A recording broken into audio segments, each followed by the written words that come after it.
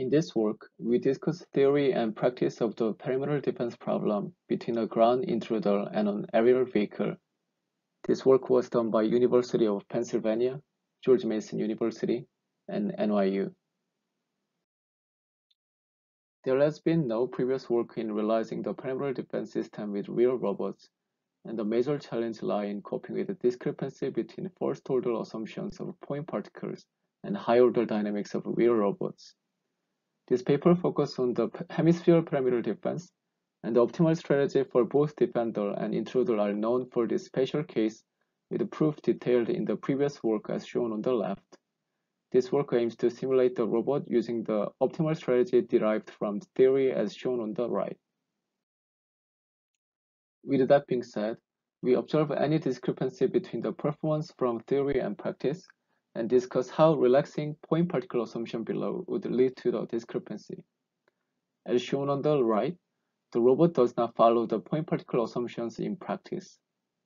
In the experiments, we will focus on observing the discrepancy in system scales and strategies. We change the radius of hemisphere for the first experiment and observe any discrepancy. We also define a metric LD as a geodesic between players at terminal time to see the difference in defender's optimal strategy. With a radius of 5, since the system scale is comparable to the robot scale, the UAV dynamic is sensitive to control inputs. The UAV may accelerate well to get up to the maximum speed, and the resulting LD is lower than expected.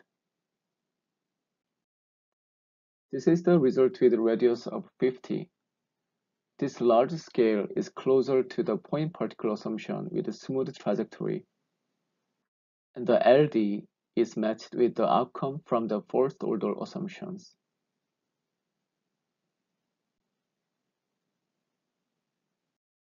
As for the second experiment, discrepancy between strategies are considered. We propose a metric LS as a distance between players at terminal time. Although the discrepancy is very small, it is found that the baseline strategy can outperform the optimal strategy with a larger LS remained at terminal time.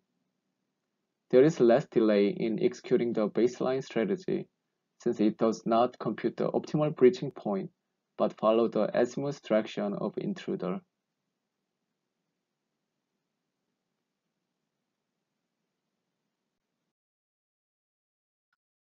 Thank you for watching.